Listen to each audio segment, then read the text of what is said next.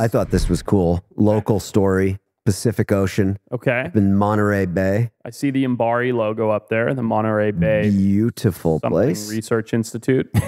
Well, they got a cool video. Okay. Of a phantom jellyfish, 3,200 feet down. Very rare jellyfish. Wow. Look at this thing. Holy smokes. Wow, dude. Oh, Peter, this is so up your alley. This is crazy. It's like Darth Vader. It's like 4K, 3,200 feet under the ocean. You have here like a beautiful flowing clothes in the wind with a bell top and light coming out of its brain. Definitely alien. Yeah, I mean, that is very alien looking. What is it called? A phantom jellyfish? Yeah.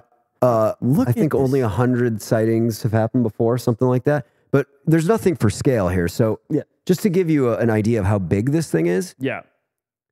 Just the bell is 3.5 feet. So what's that? It's like this. Yeah, that's so like the tendrils are massive. 33 feet long. Oh my God, that's crazy. I assumed I was looking at something about this. Yeah, same. You know, 33 feet, dude. Wow.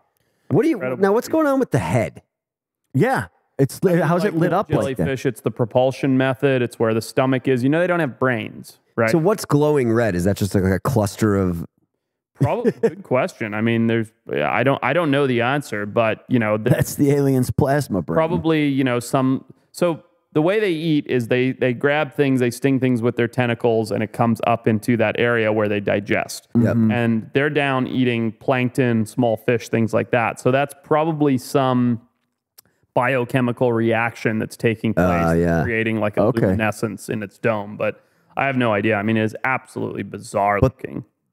Are those called, is it called tendrils? Tentacles? Tentacles? Yeah. They're really thick. They look like big swaths of like fabric. Yeah, they really do. Yeah, exactly. Yeah, they really do. Yeah, fascinating. Super cool. I get why it's called but you're thinking alien, right, Peter? No, I mean it's clearly. Yeah, look at it. Yeah. Dude, this is why I theorize that aliens come from underwater as well as from above in space, because like the deep sea creatures are so bananas and bonkers looking and can survive in insane pressure, and they can also survive with no oxygen and no way to breathe other than like sitting on the surface of a hot vent.